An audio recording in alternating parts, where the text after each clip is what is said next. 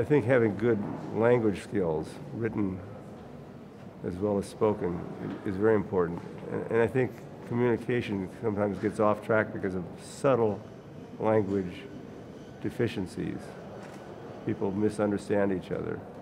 And so I think scientists who speak English as a native language have an advantage, but that certainly is no guarantee that native-born English speakers will be better communicators in general.